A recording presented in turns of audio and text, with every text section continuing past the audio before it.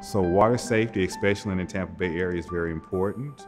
Life jackets is your #1 thing. If you're boating or if you're in the water, please wear a life jacket to your size. If you don't know how to swim, be very cautious with going out on the water. If you happen to have an incident where you fall in the water, don't panic. Try to float, call for help. If someone you see is drowning, call for help. If you can swim, help them.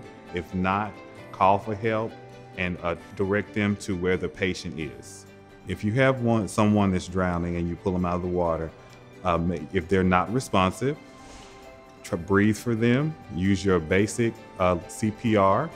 So you breathe and compress until help arrives.